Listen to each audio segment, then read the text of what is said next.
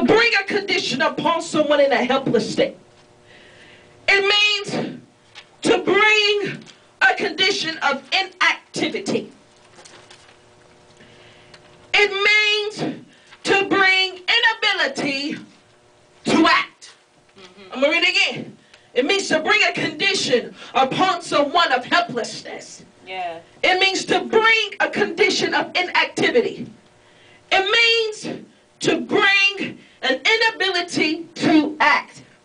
Y'all got to help me. Amen. See, there's a common denominator across all these definitions.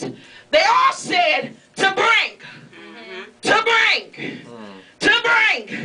And the last time I checked, somebody had to bring this situation. It has to be brought upon. And I have to be careful because this means that this situation existed and was given to you, whether you welcomed it or not. Somebody had to receive it.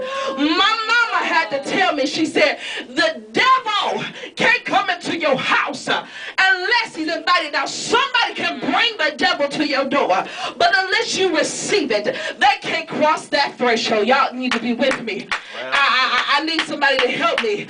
Why is it that we've got people in our lives with mixed spirits and we wonder how they got there? Was because you brought them there. Yes, hallelujah. Come on, somebody. Oh, we don't want to know about that. Now, so nice. They all right. I'm preaching to myself. I hope y'all get a word.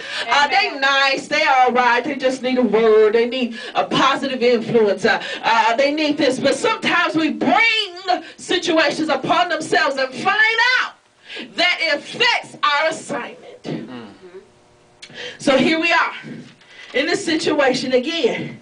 And the man, he is paralyzed. This is a man that knew the miracles of Jesus. Now watch this. The thing that got me was that the man couldn't get the front door. Y'all, can y'all help me? Amen. He couldn't get through the front door. How many times your miracle's been at the front door, but because you got cluttered with so much stuff that you can't get your miracle through the front door? Y'all need to tell me something. Come on, somebody. I got to do this. Well, who said you got to do this? I got to do that. I got to do this. And you're doing all these different things, but nothing has anything attached to your miracle. Amen. Amen. Amen. And we find ourselves running rapid, ourselves crazy, when we realize that we don't have time for the things of God because we're taking time of the things that suck out the energy out of us. Jeez. Amen. And so when it's time for the miraculous work, if it's time for the assignment, and it's time to receive the blessing, we too tired to receive it. Yeah. You understand what I'm saying? Amen. And so here it is that this paralyzed man is trying to come through the door. Now watch this. I believe spiritually that this paralyzed man was not physically paralyzed, but mentally and emotionally paralyzed. All right.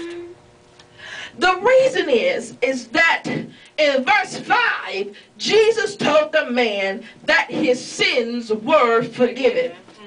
But if you look in the other Gospels, if you read about Jesus' miraculous power, when he was healing somebody, he said, you are healed, get up and walk. You are healed, thou shalt see. But he said to this man, your sins are forgiven. This says something to me. Because if it was a physical infirmity, then he would have healed him and said, you are healed. But he said, your sins are forgiven. This helps me to think that possibly the thing that's causing him from moving forward in his life is that he has guilt from his past. Guilt from bad choices he's made.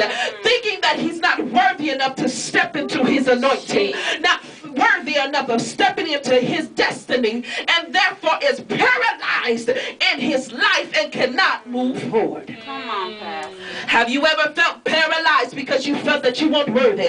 You ever felt paralyzed because you thought you weren't good enough? Have you ever felt paralyzed because you thought that you weren't qualified for the job? I got news for you.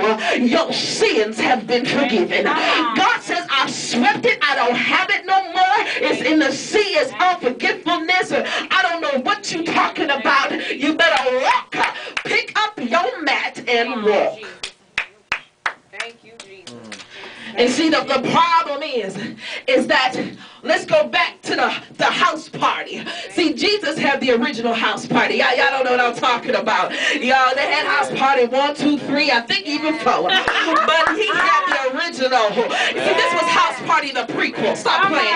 And see, what happened was, this is house party BC. And what happened was, when he had everyone in the house, not everybody was looking for a miracle. They were sitting up Jesus churching. He had teachers from synagogues who were hating on him because they couldn't find anywhere written, where does it say what you saying? Why you got so? See, Jesus was a little bit popular. Lord help me. See, his status came because he told the truth. And people didn't like it. Ain't nobody coming to my church. They coming to your church. I want to find out what it is that you're saying so I can say that it's wrong. I want to find out what it is that you're doing so I can say it's wrong. And so the house was not filled with followers. It was filled with spectators.